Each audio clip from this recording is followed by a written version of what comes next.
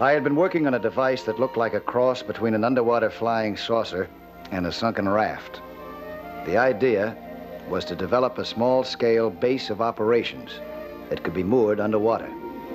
That way, a diver could stay down much longer and work far more effectively. Ultimately, it could serve as an underwater observation station, a research platform, or an automatic sentry.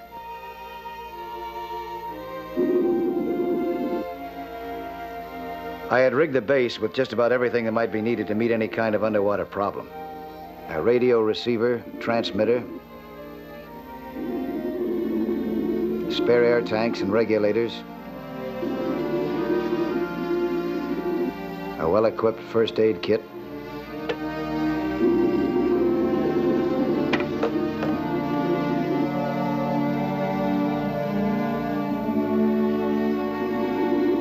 food bottles,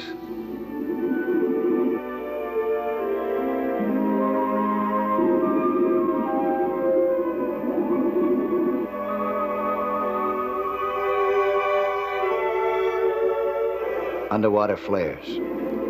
But I still hadn't had a chance to give it a good test. That chance was coming toward me a lot faster than I realized, with human life about to be precariously balanced on the testing scales.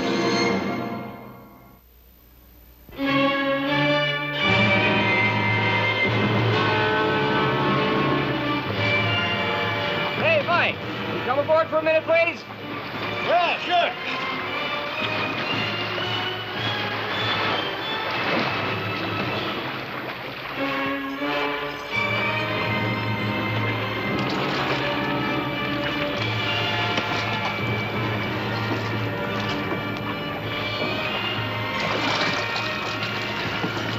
Howdy, Jerry. Howdy, Mike. This is Norm and Harry Hervey. Glad to meet you. Ah, nice meeting you. No? Oh, well, Harry Hervey. Ah. Those names sound familiar. You've heard of us? Oh, yeah, sure. You're photographers. You do underwater photography for important magazines. That's right. And mighty good at it, too, I might add. Well, thank you. But maybe not quite good enough for our next job. It's a big one. A very big one. We plan to photograph the Santa Colada. Santa Colada? Yeah, that is a big one. First exclusive news photos of that ship lying on the bottom would be worth a fortune. At any front page of magazine cover in the world. We intend to get those pictures. But she's down at least 180 feet, and in bad water. The deepest we've ever been is 90 feet. Oh, that's quite a difference, isn't it? Well, that's just why we're here, Mike. We'd like to have you put in with us. Oh, I'm sorry. I'm in the middle of something at the moment. Well, we need you right now while that ship is still hot news. Oh, sorry. I'm busy right now. Well, I guess we'll just have to go it on our own then, honey. It's twice as deep as you've been diving. You'll have to do some special training in order to operate properly at that depth. Well, how about running us through a few deep dives right here for familiarization? And then we can go it on our own from there. You know, Mike, these pictures could be worth about $100,000. You'd be doing us a great, great favor. I'll do you a greater favor. I'll give you some advice. Get rich some other way.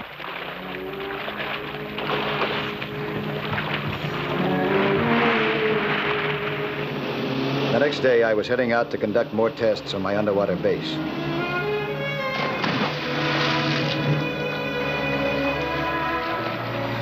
I didn't know if the Herveys had heeded my advice or not. They had not. They were already trying a deep dive.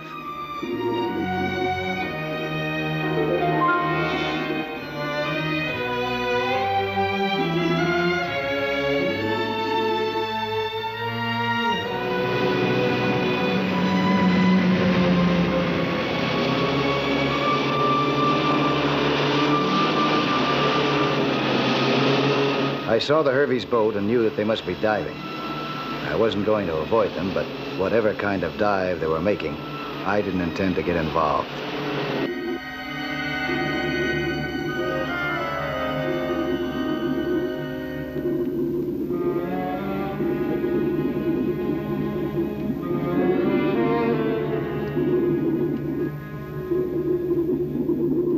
The water seemed ideal for diving and for underwater photography.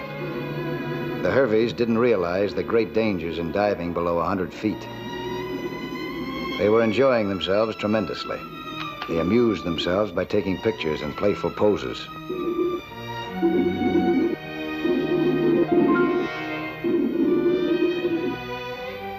They tried weightless acrobatics. They realized that the pressure might affect them after a while. But they didn't realize that one of the dangers can creep up on a diver before he knows it, even though it may not affect another diver at the same depth. Its first symptoms can be very pleasant. The diver has a false sense of gaiety and security and confidence. Begins to suffer delusions. Some of the delusions are playful, some of them violent. All of them are deadly dangerous, not only to the diver himself, but to anyone near him. It's called nitrogen narcosis, rapture of the deep. The rapture of the deep had hit Harry with full force in its most violent form. In his distorted mind, his wife suddenly had become a sea creature, about to attack him. He whipped out his knife to attack first. In a moment, she was fighting for her life.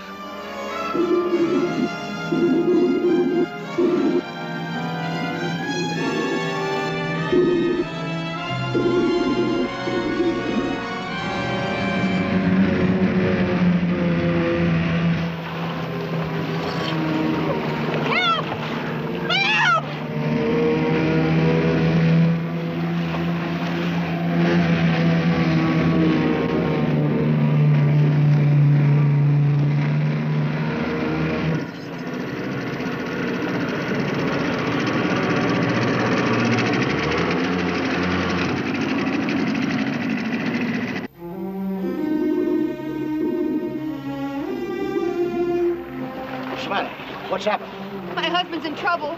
He's gone wild. He pulled a knife on me. Oh, Mike, help him. Something's happened to him. Yeah? Where is he? Straight down. But be careful. I will.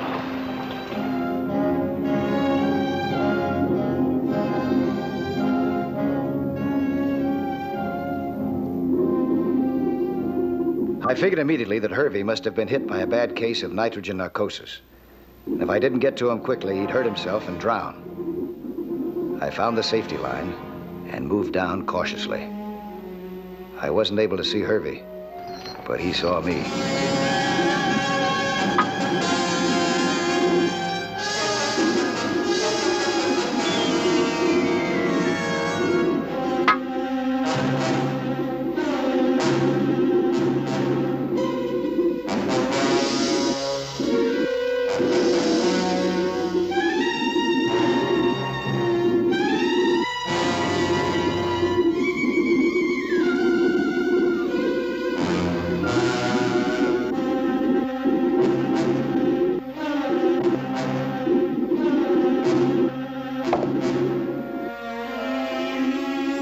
Harry had run the knife into himself.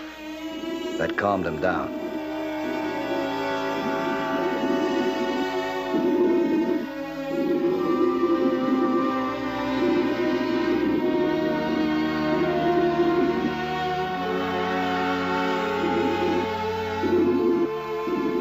I brought him toward the surface. From that depth, we needed to make stops to decompress. Luckily, we had enough air to make them.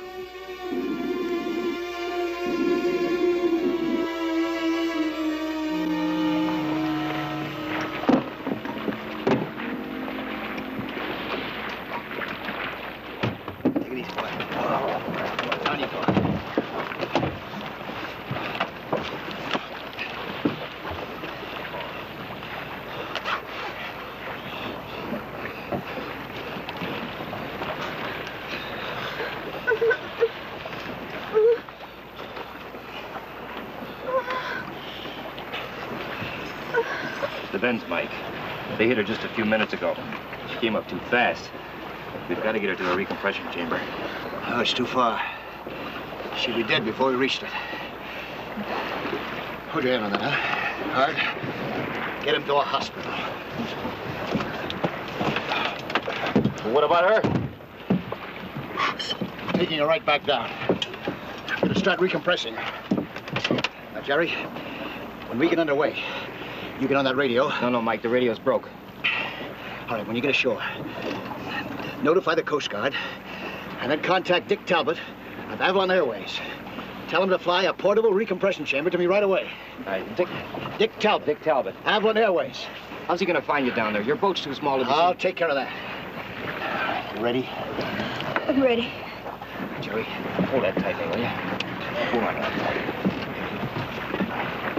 Hold on that tight now, you hear?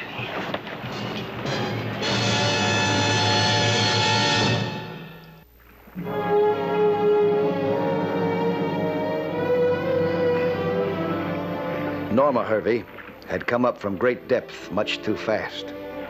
She had a bad case of the bends. A decompression chamber could save her life, but one might not get there for hours. Norma couldn't last that long. There was only one chance to keep her alive. Take her back down to 165 feet, where the pressure would again compress the crippling bubbles of air in her body. Ordinarily, a diver stricken with bends can't do this. He doesn't have enough air to stay down the necessary hours. This was where my underwater base might prove the answer. I had enough air cylinders right there to keep Norma down for many hours, if necessary. And as a depth platform, it would keep us well below 165 feet, fairly comfortably while the treatment continued.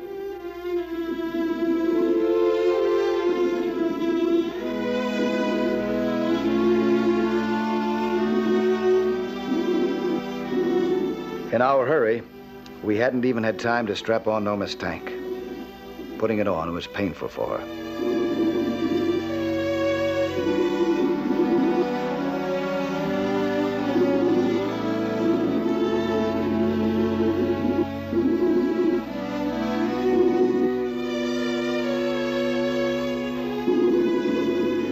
I couldn't wait for Jerry to get the boat into harbor and start help to us. His radio was dead, but I had an experimental radio unit on my base which would now get a practical test. A more practical one than I wanted.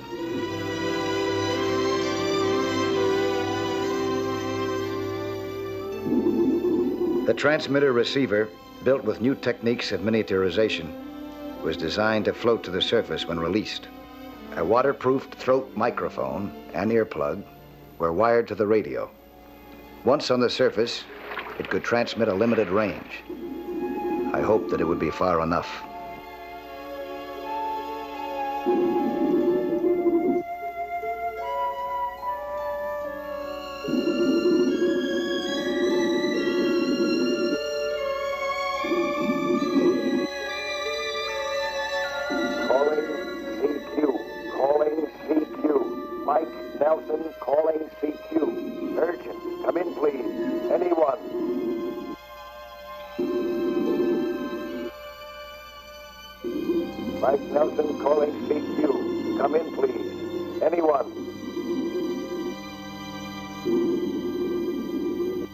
I got no answer. I had no time to wait for one. Norma's condition was getting worse.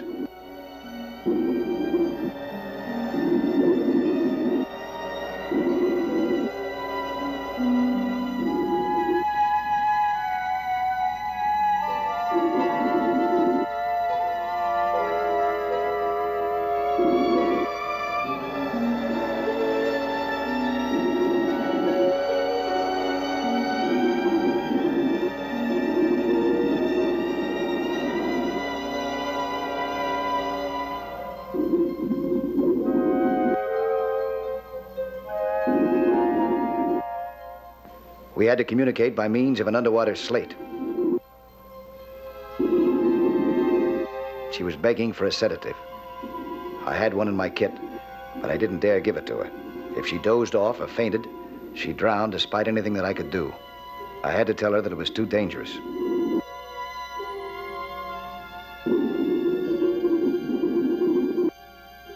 She pleaded with me that she couldn't stand the pain.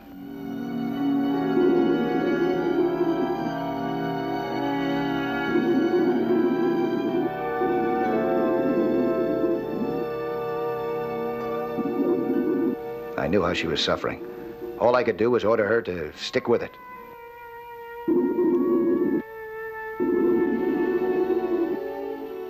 She did stick with it. Her pain seemed to be easing somewhat.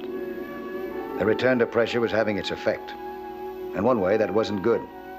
The stabbing pains had helped to keep her awake. Now I could see that she was growing lethargic.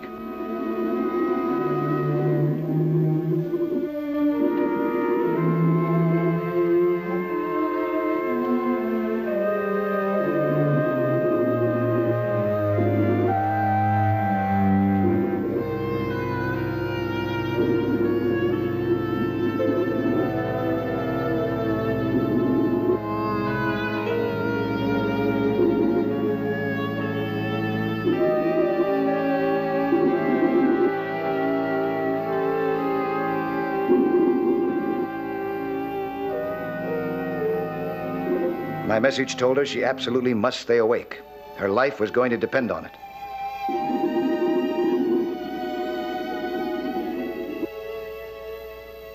I tried the radio again. I wasn't sure that it was working. Maybe no one was in range. Mike Nelson calling CQ, calling CQ, calling CQ. Mike Nelson calling CQ. Come in, please. Anyone? Calling CQ. Calling CQ.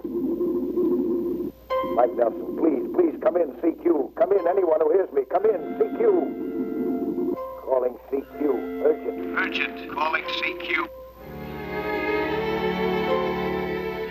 I had to tend to Norma again. She was slipping in her fight to remain conscious.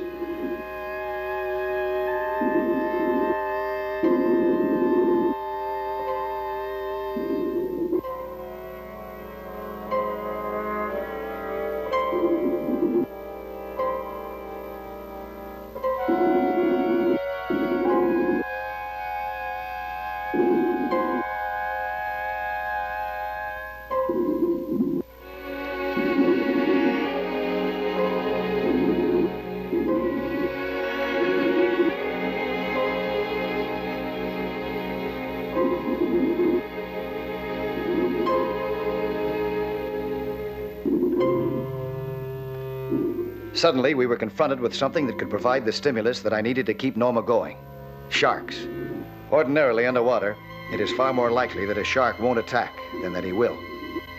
But sharks have an uncanny ability to sense weakness. Like sea vultures, they seem to know that this girl was failing rapidly. Deliberately, I let them come closer.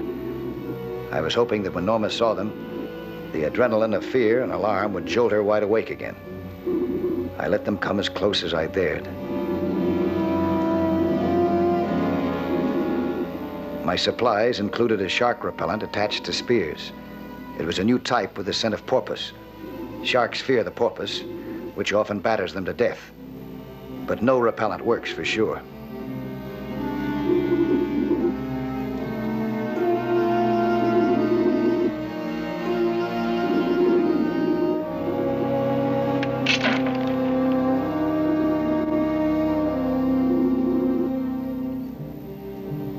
The repellent spread, and the sharks turned away. I realized that unless Dick was already on his way in the amphibian with the decompression chamber, he'd never get to us in time. I had to find out. I decided to try and get him on the radio.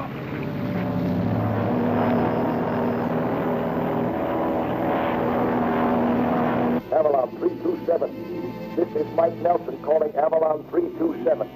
Avalon 327 calling Mike Nelson. I read you, Mike. Very weak, but I read you. Do you see the boat, Dick?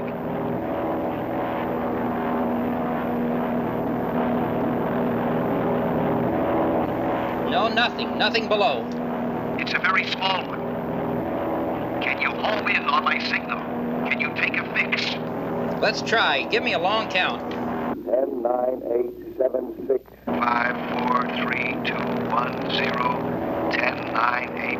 I'm reading you now, Mike. Keep counting. We'll go. 10, 9. 3, 2, 1.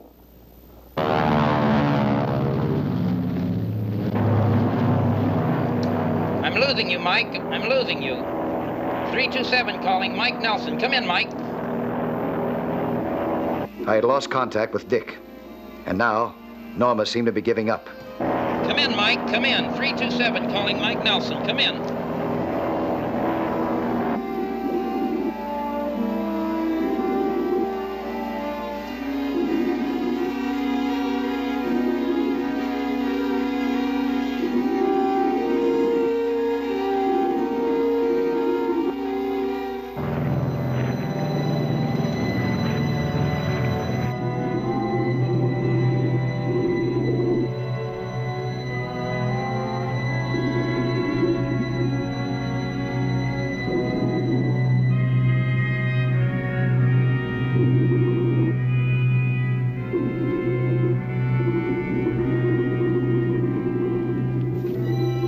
had to keep her active somehow.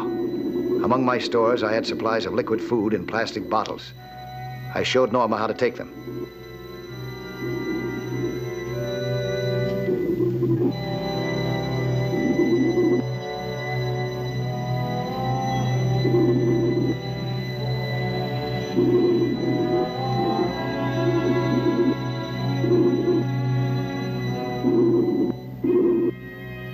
It seemed to have some effect.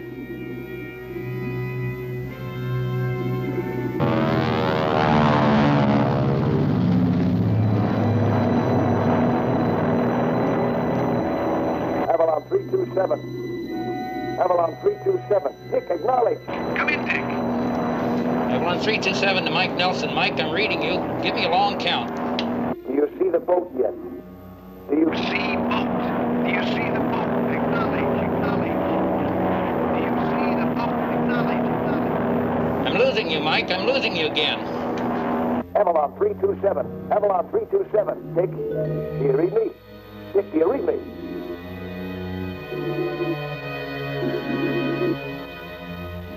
If there was any hope left at all, it would be on the surface. I had been conserving my smoke flare until I could be sure that Dick was close overhead.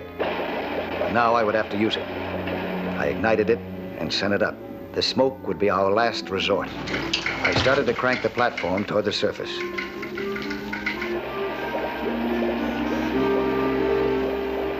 We moved slowly upwards. Norma had reached her absolute limit. If we stayed down any longer, she would die anyway.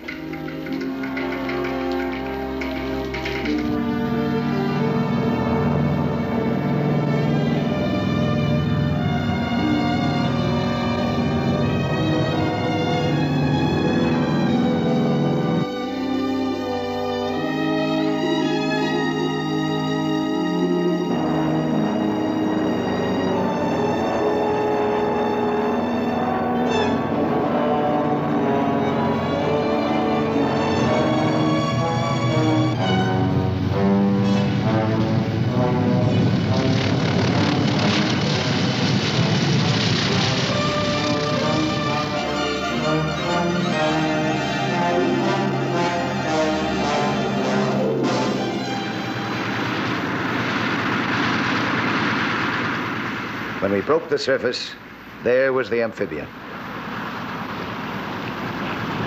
Come on, back. You know, you're back. Back. That's right.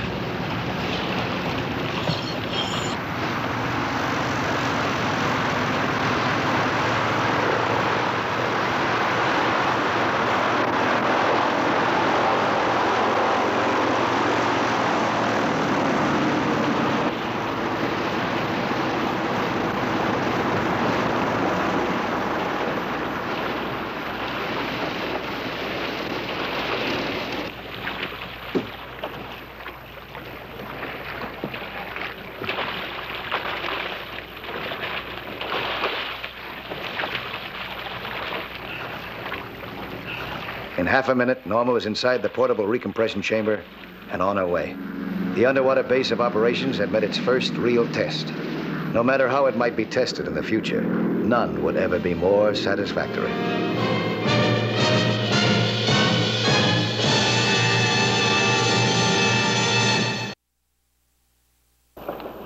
Hi, I'm Lloyd Bridges, inviting you to join us for another action-packed story of underwater adventure 1 week from today.